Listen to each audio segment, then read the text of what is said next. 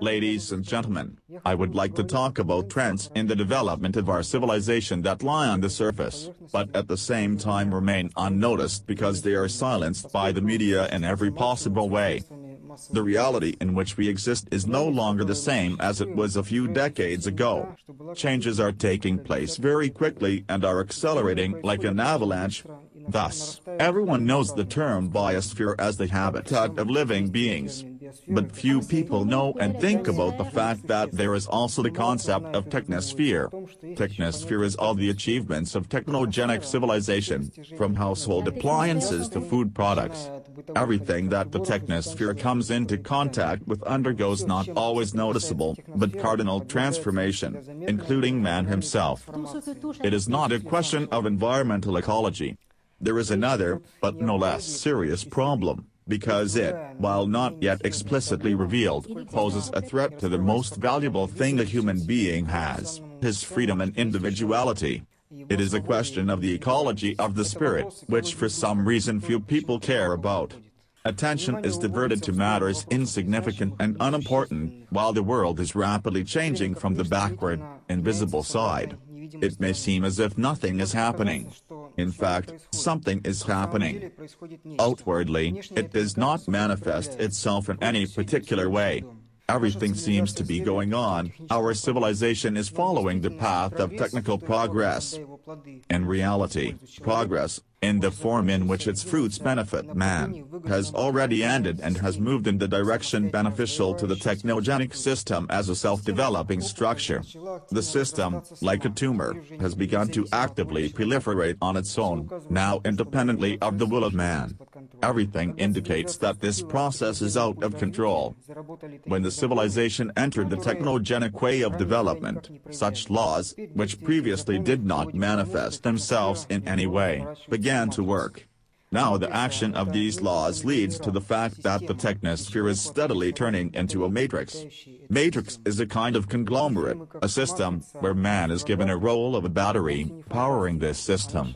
Movies like The Matrix and Surrogates are not fiction at all, but our very near future. And it's not even about the technology that surrounds us. When people find themselves in the common information field created by all kinds of mass media, they find themselves at the mercy of the system. No longer does man control the system, but it completely controls and subordinates him. In the universal web of information it is easy to do this. Who can benefit from it? No one. Man is simply used to thinking that everything that is said around him happens by the will of some other people. In fact, the system is evolving on its own. Who controls the jungle? Nobody. They grow and live the way they are supposed to. Ever since the plants came together and tried to coexist together somehow. But the system benefits from the following. It needs to come to a point of stable equilibrium, to curl up in an optimal structure, where humans, like cyborgs, will maintain its existence. What is required for this? Matrix cells should be filled with obedient elements. And these elements should be, firstly, not quite healthy, so that they have no free energy, and secondly, not quite sane, so that they do not understand where they are. The energy and the conscious will should be enough to properly perform their functional duties, no more and no less. Have you ever wondered why after work many people want nothing more than to collapse on the couch in front of the TV? Fatigue of this kind is common, we're used to it. But is it normal? No. Habitual does not mean normal. Has it ever occurred to you why life of a modern person falls literally into a scissor between 20 and 40 years? No one needs you as a young specialist because you have no experience, and after 40 you are not needed because everything possible has been squeezed out of you. For the same reason, after 40 you are not interested in the opposite sex. Again, is this normal? Habitually, yes, but, in fact, something is wrong, isn't it? Well, it shouldn't be like that. Another thing that benefits the technogenic system is a shrinking population. It would seem that a reduction in the number of consumers should lead to a reduction in the returns the system gets from them. But in fact, when the system collapses into a matrix, the surviving consumers will become like controlled mechanisms, and society will become totally controllable. This is the purpose and meaning of such a roll-up. Again, the question is anyone behind all this? It is now fashionable to discuss fake rumors about a kind of world government, also known as the Bilderberg Club, which includes the richest and most influential people on the planet. But this is just a ploy of the system to divert attention. Many people naively believe that by eliminating this handful of upstarts who secretly intend to subjugate the entire population of the Earth, the problem will be solved. No, it doesn't. If you pull out the tops of weeds from a vegetable garden, do you think they will disappear? The people in power are even more puppets of the system than its rank-and-file members. The system pulls the strings of the former directly, and the latter indirectly through advertising, false targets, misinformation and other nonsense that the former let them down. In today's society, it doesn't happen that someone plans something global, like a war, and then carries it out on his or her own plan. The banker will not be able to finance such an expensive pleasure unless a suitable grouping breaks through to power, which, in turn, will not break through if the right conditions are not ripe for it. Everything in the system is interconnected and woven together. But the causes should be sought not even in the conditions themselves, but much deeper, where these conditions originate. How are the plans of the system implemented? Very simply, first, by manipulating the attention of the bulk of the people, and second, even more simply, through the food they eat. Attention control is the most effective method of control in general. It is not even necessary to engage in any special ideological propaganda. It is quite enough to make the donkey think of a carrot by hanging it in front of his nose, and he will obediently follow wherever he goes. The principle is that attention is fixed on the information that benefits the system, and the vital issues are diverted in every possible way away from things that are unimportant. There are many examples of how this is done. Diseases are invented that everyone needs to be urgently vaccinated against, while the problem of cancer, which worsens every year, is diverted far away from the key solution. Now, very often in the news there is information that a cure for cancer has finally been found. It's even funny, but sad at the same time. And people keep dying.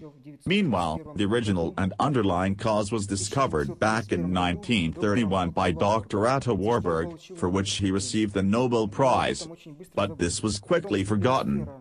The fact that the biosphere has already turned specifically into a technosphere, and what follows from this, is nowhere directly mentioned.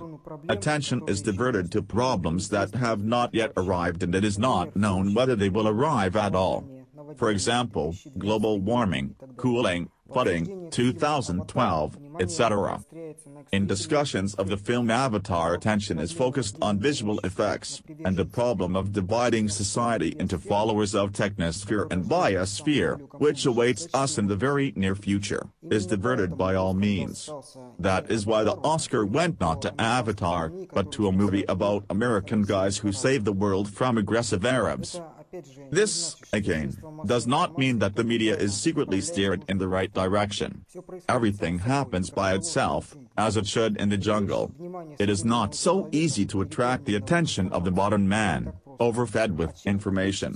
And what is the easiest way to attract him? That which worries, alarms, frightens. This is how the media works, but not consciously, but at the level of the journalist's instincts. The control is so invisible, so subtle and natural that no one suspects a thing. The elements of the system will be ringed with electronic chips and made completely controllable, like rabbits in a cage, before they know it. Only the chips will not be implanted in the head. Of course, this is again a ploy to divert attention. Let the people have a good laugh, protesting against such an inhuman action that deprives the individual of his rights. Everything will be done in a much more civilized manner, for example through driver's licenses or bank cards, without which the rabbits simply cannot exist. It will be clearly explained to them that this is for their own good, convenience and safety. And the vast majority, as always, will believe all this nonsense that they are thrust into, and obediently agree. It would seem that everything is more or less clear with information. But what does food have to do with it? Can it really be used to control it? Bertrand Russell, the English philosopher and pacifist, wrote long ago that with the help of special nutrition and treatment drugs it is possible to create the type of people who will be as docile as sheep in a herd. Here is a concrete example. In 1974, the U.S. government declared the task of reducing the population in the Third World a matter of national security. How was this policy to be implemented? The U.S. National Security Memorandum explicitly recommended, along with provoking wars, the use of food as a tool for population reduction. Long before this memorandum, the system naturally gave rise to such trends as eugenics, the idea of racial hygiene and population reduction. The first tentative experiments of the eugenicists were primitive, inhumane, undemocratic, as we say today, and resonated with the ideology of Nazism and Stalinism. At present, however, all this is done in a more sophisticated, almost elegant, and veiled way, through chemistry and genetically modified organisms, IMO. At first they were developing biological weapons, but then they realized that it was much more effective to act peacefully. Transgenic technology is a genius invention of the system. It kills two birds with one stone. It is both a means to reduce the population and a means to undermine the food security of individual countries, because the seeds of modified plants no longer germinate, and therefore the seed bank is always in the hands of corporations. A perfect method of manipulation. And there is no need to start a war. Just deny the disobedient the supply of seeds at the right time, and do what you want with them. Already many countries are literally brought to their knees. The system is constantly improving its methods. After all, such a primitive policy of eugenics adherence as forced sterilization will of course raise a wave of public protest. But, again, this is just a ploy to divert attention, a kind of bone thrown to the mob. The real methods work invisibly and surreptitiously, adjusting to public opinion and hiding behind allegedly humane goals. Such mimicry always looks reasonable in appearance. For example, genetic modification of plants is necessary and profitable, because it increases the yield and eliminates the need for pesticides. Think about it, is that a bad thing? In fact, this is a myth artificially created by corporations. The facts show that the yield of transgenic plants is much lower, and instead of the former pests and weeds there are others that are not afraid of anything and for which new pesticides have to be invented. There is a dead silence in the fields of genetically modified soybeans, no birdsongs or buzzing insects can be heard, and there is no movement of life at all, as if these plants were made of plastic. But those who have not seen all this are not afraid to eat sausage at all. They do not even realize that GMO ingredients are already added to almost all kinds of food, semi-finished products, sausages, confectionery, dairy products, cereal, chocolate, mayonnaise, sauces, drinks, all the matrix food you can find in the supermarket. They don't even shy away from adding it to baby food. But very few people are aware of this, because all information is carefully hidden. You may ask, are not there any studies carried out? Oh, yes, they are, by order of the GMO-producing corporations. The results of such studies are apparently brisk and cheerful. Transgens are completely harmless. I guess now hired scientists are working to prove that they are also quite useful. The only independent study was first conducted by Dr. Irina Armakova, a doctor of biology, but was soon hastily shut down because it led to shocking conclusions. The U.S. has even passed laws, one of which prohibits the cultivation of fruits and vegetables in their backyards, and the other prohibits the supply of products containing GMOs, with appropriate labeling. In other words, people are already effectively deprived of a choice. Eat what they're given and keep your mouth shut. Sounds crazy, doesn't it? The most interesting thing is that the U.S. government's, or world government, call it what you will, policy against the Third World has had unintended consequences for the U.S. itself. 1/3 of America is already barren. Another third of America is exorbitantly obese. 30 years ago, it was a running nation, obsessed with organic, natural foods. And, again, a third of them are on antidepressants. So that's a simple and straightforward statistic. And everyone around us naively and carelessly assumes that this is normal. No one is surprised that chronic fatigue and stress syndrome has become a norm of modern life. And it is also supposedly normal. Where did such striking changes come from? Doesn't anyone care about bioproducts anymore? The reason is very simple: synthetic pauperism, especially fast food, which is most widespread in America, is addictive, no different in principle from narcotics. The entire population of the world already consists of hardened polluters. Another simple statistic: over the past few years, a third of the bees have died. No one knows exactly why this is happening. Probable causes: electromagnetic smog from cell phones, transgenic plants, chemicals, or possibly all of the above combined. What does this mean? No honey, not tea, much worse, no plants that are pollinated by bees. And 3/4 of them, at least. In some provinces of China, bees have been wiped out completely by pesticides, and now cultivated plants there are literally pollinated by humans, by hand. But no one cares about this problem. Everyone is preoccupied with the myth of 2012, which the Mayans invented a long time ago. It's all very sad. Man, imagining himself to be the king of nature, has launched an arrogant and destructive drive to remake the unique biosphere, which has been created over millions of years. Do you see what's happening? It's like letting a monkey into a chemistry lab. And whatever this monkey may be doing, no matter how scientific or super scientific, will end up in a catastrophe. The main point I want to make clear is that we are not ruled by specific individuals. We are simply stepping unknowingly and amicably into a matrix, where there will be total control of the system. All of this is happening under the auspices of democratic and humanitarian transformation, under the auspices of cooperation, peace, the salvation of humanity, etc. Man, enslaved by the system, loses not just freedom of choice, he begins to want exactly what is beneficial to the system. And this process is initiated and directed not intentionally, but occurs by itself, in accordance with the laws of self-organization of the parasitic system, that is synergetically. Very few people see and understand this. The gentlemen of the Wild Elberg Club may imagine that they can control something, but that is a mistake. The system will swallow them too, and them in the first place. The situation has long been out of control. Although they may have realized it, because they are certainly not stupid people. So, the new reality is not the same as before, and the rules of survival in it are no longer the same. We woke up in a different reality. Civilization has made a sharp U-turn from the natural nature of man toward a technogenic society. And this has a very strong effect on people. They are no longer so much free individuals as elements of the system, much of whose energy and consciousness is under the control of the system.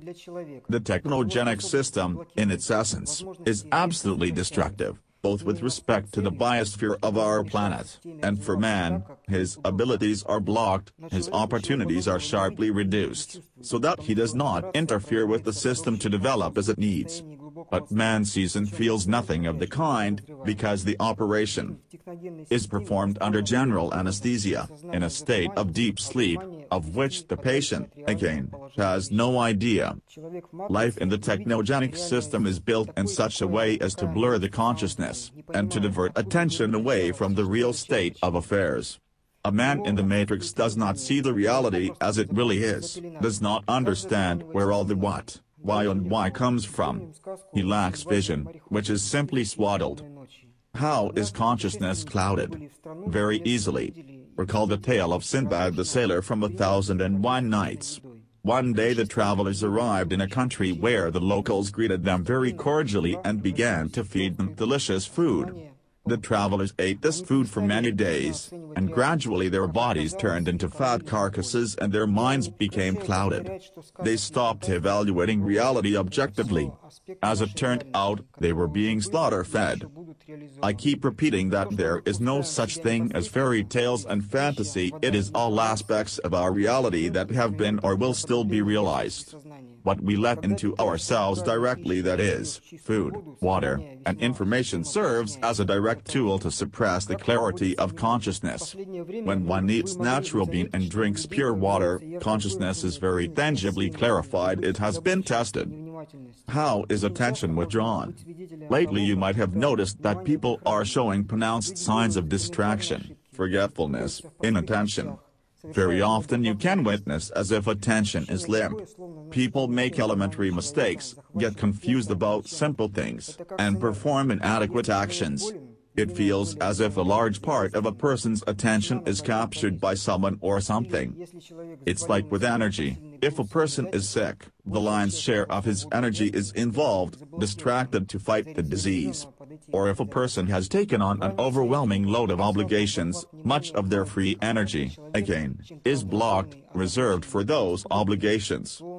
In my earlier books I wrote about attention grabbing by the pendulum, when a person, irritated, anxious or frightened by something, seems to fall into a stupor, sinks into his problem, as into a dream, and stops seeing and being aware of what is going on in his reality. But back then I did not describe it as a mass phenomenon. Now there is clearly a mass phenomenon. People are overwhelmingly asleep, that is, they literally act as if in a dream, not controlling their own lives, but life happens to them. I view this phenomenon as an alarming sign, because just 2 or 3 years ago it was not yet so pronounced. There is one simple illustration of the attention-grabbing effect. When some company goes out into the countryside, what's the first thing done? The car doors are opened and the radio is turned up to full volume. It seems strange, but instead of taking a break from the noise of the city and listening to the quiet of the forest and the singing of the birds, the same drumming on the brain is turned on. Maybe all of us are such fans of music or fresh news. Compare a modern person and someone who lived 1,000 years ago, when there were no newspapers, movies, radio, television, internet and cell phones. They are completely different people. And the main difference is not even in the level of intelligence, civility, or education. The point is that modern people are hooked on information, because they can no longer do without the external flow of information. It is this flow, created by the system, that creates the attention-grabbing effect. It may seem to you that you are completely focused on what you are doing at that moment, but in fact, only a fraction of your attention is active. Most of it is connected by an invisible thread to the information web of the system, reserved for external control flow, like a safe deposit box in a bank. And another, no less significant part of the attention is blocked, in a state of hibernation. Synthetic food induces this blockage, as does any other chemical product that induces an altered state of consciousness, to a greater or lesser degree. With the appearance and development of man-made methods of food processing, the situation has become more and more aggravated every year.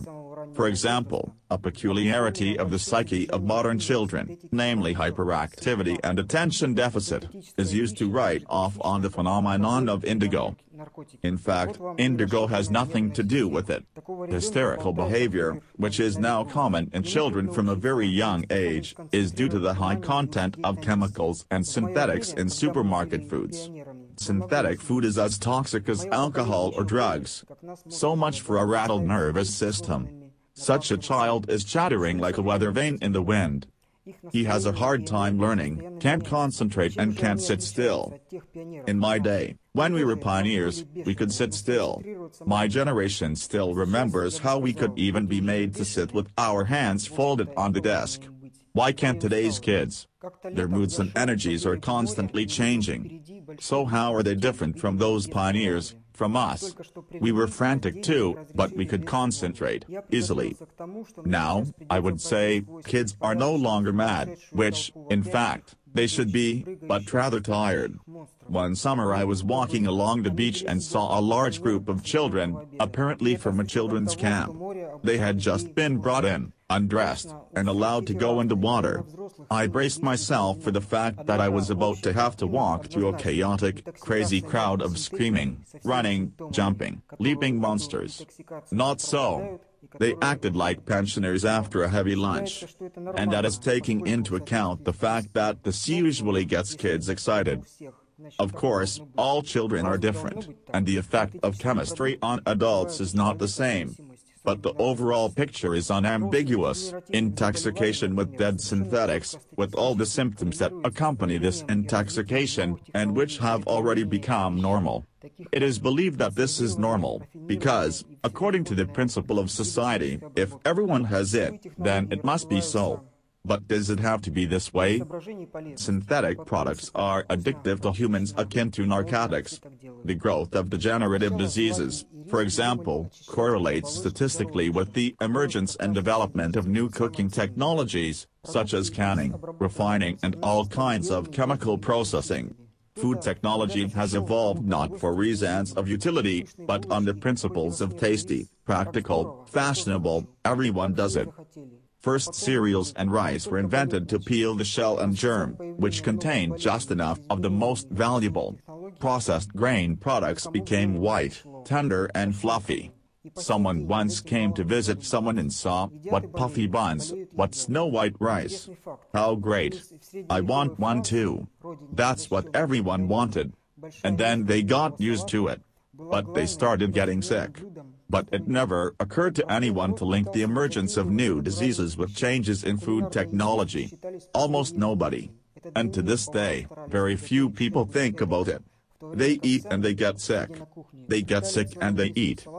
Interesting fact, in medieval France, the home of sophisticated cooking, a big bowl of green salad was the main and daily dish of the common people. The common people ate an unpretentious natural niche. Culinary extravagances were considered the privilege of the nobility, for whom the cooks tried to prepare something special, while they themselves, sitting in the kitchen, ate a bowl of salad of all kinds of herbs. It was customary to add the same herbs to the master's dishes only as seasonings and garnishings. At that time, sickness and all sorts of ailments were a characteristic feature of the noble family. It was even considered fashionable to have a pale face and lie in bed all day, languishing from the high society, moping in sickliness. Such was the fashion. And on the contrary, a tanned, healthy, simple look was a characteristic feature of the lower class. You know, you don't have time to be sick. And I've got plenty of energy, too. It was a common thing to toil all day long, and after that it was easy to make nice afterwards somewhere in a haystack. In time, however, sophisticated cooking spread everywhere, largely thanks to the same fashion. For example, canned food was invented to provide Napoleon's army with practical rations. But then canned food simply became fashionable as one of the achievements of progress. Imagine people sitting at a table served with all sorts of canned goods. And even the conversation at the table was about canned food, and what cans did you eat today? We're like this and this. What, you don't eat canned food? You are completely out of touch with life. At first, the technology of canning was limited to a long heat treatment. But later invented all sorts of preservatives, flavor enhancers, flavorings, additives, fragrances. Not only do people get used to this kind of food, but it creates a strong narcotic dependence, an attachment to the craft. And most importantly, it turns out that it is convenient for everyone, producers, traders and consumers alike. Everyone is sitting on the same needle and gets their own benefits. But then again, they eat and get sick and eat. It seems as if modern man is not Homo sapiens, sentient man, but a domesticated and deliberately fed species that has absolutely no idea what it is being fed and to what end. Homo mansuetus. Someone's pet, on a human farm. The system has a vested interest in making sure that everyone walks in one line. And that formation is especially easy to manage if everyone is tied to the same trough. And it is also easy to manage this formation if everyone is striving for the same surrogate goals and afraid of the same problems.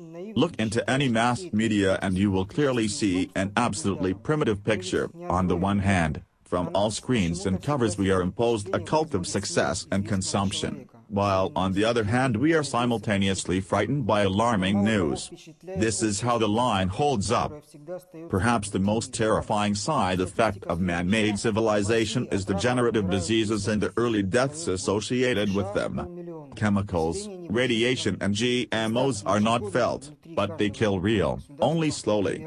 It is a slow death. And it is the way of death, not life. You have to be very naive to think that all these synthetic conveniences will pass for nothing. We're not androids, are we? For some reason, we are always impressed by the death of a famous person, especially if he was very successful in life. But few are impressed by the overall statistics, which always remain as if in the shadows, behind the scenes. And the statistics are as follows. In Russia, 300,000 people a year die of cancer. In the US, 500,000. The population of a small country. Imagine, every year, within each major state, an entire country dies out from cancer alone. And every year these numbers increase significantly.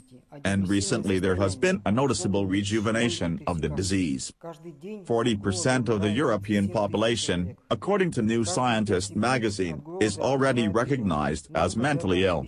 Hard to believe? But when you consider that depression, for example, has already grown to pandemic proportions, there is nothing to be surprised about. Allergies, arthritis, problems with the spine, these two are mass epidemics. Only in Russia for the last 20 years alone, 800,000 people have committed suicide. So in Russia on the average 40,000 people a year pass away not because of illnesses, but because they think that further life is simply unbearable. But the starting mechanism is not life's difficulties but rather the depression resulting from food intoxication. 37,000 people die of hunger every day. Every 5 seconds a child dies of hunger. We were once promised that GMOs would feed all of humanity. However, the introduction of GMOs has not only failed to cope with this problem, but has resulted in widespread infertility, the ruin of farmers, and the death of pollinating insects, which on the chain can lead to catastrophic consequences. These are the statistics of today, which are not widely publicized and remain under the radar. But the important thing is not even what the numbers are, but that all of these diseases are degenerative. This means that the body literally crumbles, degrades under the onslaught of unnatural and aggressive environmental conditions. The main idea, which is not usually mentioned, is that all these diseases, including suicide, have their origin in purely man-made processes. In the history of mankind, before the wide introduction of the technosphere into all aspects of life, especially in food technology, there was nothing like this. Unfortunately, I cannot cover all aspects of the technosphere's harmful effects in this short lecture. At the end of the topic, at the risk of exhausting your patience, dear listeners, I would like to mention one more factor of the technogenic system, which has a very strong, though imperceptible influence on man: radiation from cell phones and network antennas. Here there is already a real threat of a brain tumor as a result of constant exposure to electromagnetic radiation. Phone manufacturers and network operators know this, but they do not care. They are too busy chasing profits. Phone users are either unaware of this or in a state of so-called herd safety. After all, everyone is using their phones. Can everyone not feel threatened, can they? I give you the unpleasant news, they can. Man is able to remain in a carefree euphoria, not paying attention to the warning signs, for as long as it takes until the disaster touches him personally or until it becomes obvious that the entire herd has been fed to the slaughter. Such an example might be given. Until the 80s of the last century, everyone enthusiastically welcomed the advent of the cheap asbestos-based building materials. No one paid any attention to the warnings of specialists about the carcinogenic properties of this mineral, and asbestos manufacturers then profited very well. And then mass cases of tumors began. But the asbestos industry is a multi-billion-dollar business, and manufacturers have long been able to lobby their interests, trying their best to prove absolute safety. Now asbestos is completely banned only in the countries of the European Union. In the rest of the world it is not. So the asbestos war is still not over. Why not? The time has not yet come. The fact is that tumors take a very long time to develop, about 35–40 years. If we consider that the peak of asbestos use was in the late 70s and early 80s, it is easy to see that the peak of tumor disease is still to come, from the 2015s to the 2020s. The clockwork is still ticking. Obviously, the consequences of widespread cell phone adoption will begin to surface sometime in 2035. No one knows what these consequences will be and on what scale.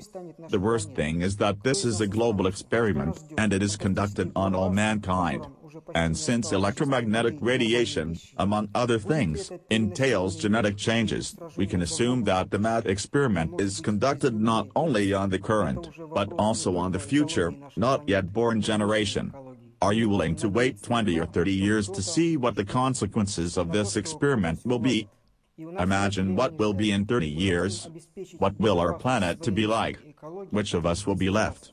What's in store for us? A sci-fi blockbuster with almost no clean water or proper food anymore? Will it be an overpopulated world with battles over water and food, or maybe deserted streets? This is not only a question of the ecology of our planet, but also of our personal ecology. We can't hope for someone to sort things out. And we don't have time to wait. We want to secure our personal ecology here and now, not in the future, when producers and traders finally understand what they produce and what they sell, and when doctors learn how to treat disease. I take this opportunity to speak on behalf of Russian biosphere activists. We proclaim the Climate Convention to unite all who seek to preserve the ecology of our planet as well as our personal ecology. The combination Climb is formed by the prefix C, from the word convention, the German root lieb, love, and the Latin liber, free. Also, Climb is an abbreviation of the Russian phrase the concept of personal security and freedom. In a man-made system, it is high time to talk about personal ecology, personal security and freedom. In 2009, the General Assembly of the United Nations, within the framework of the concept of sustainable development, adopted a resolution in which organizations and countries participants were invited to consider the problem of promoting life in harmony with nature.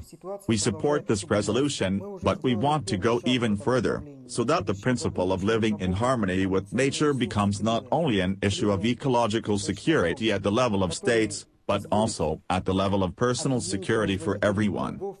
If one does not take care of one's own personal safety, one can hardly count on the help of the state. The concept of sustainable development has been around for many years, but nothing has changed, has it? On the contrary, the situation continues to worsen. We are not calling for confrontation. Fighting against a system dominated by the race for profit is like fighting windmills. It is possible to live in the system to enjoy its benefits and at the same time be independent of it and protect yourself from its harmful effects. This requires knowing the rules of safe existence in a technogenic environment. First of all, it is necessary not to forget our biosphere origin, not to lose the remnants of natural nature and ourselves and our environment, not to let ourselves be involved in the process of universal hybridization, not to turn into a matrix cell, but to do everything to preserve our individuality, freedom, consciousness, health, as well as the biosphere around us. The task of the Climate Convention is to inform people about the rules of safe living in a man-made environment and to unite the adherents of the biosphere. And it is our task to choose to be environmentally friendly. It's very simple. We can't break the system, but we can prioritize natural products and services. As you know, supply meets demand. First, reject foods that contain GMOs, chemicals, synthetics, and additives that mimic the supposedly natural. We should strive to minimize the presence of chemicals and synthetics as much as possible. There are and will be alternatives if there is demand for them. Secondly, use the cell phone for its direct purpose, as a phone, or, when necessary, turn off the radio mode. Take it in your hands only when really necessary, keep it away from your body, and especially away from your head. The only effective way to avoid direct radiation to the brain is with a headset, headphones and a microphone on a wire. It is on a wire, not by some other radiation. Third, to consciously dose the incoming flow of information, as well as one's direct participation in the universal information web. Many more alternatives could be proposed, but even these elementary measures would be enough to make significant changes in our lives toward the biosphere. If we combine our efforts, we can create a biospheric oasis in a man-made system. Personally, I am convinced that the biosphere and the technosphere can exist in equilibrium when the system works for man and not man for the system. Let's take care of our fragile planet, ourselves, and our children. Thank you for your attention.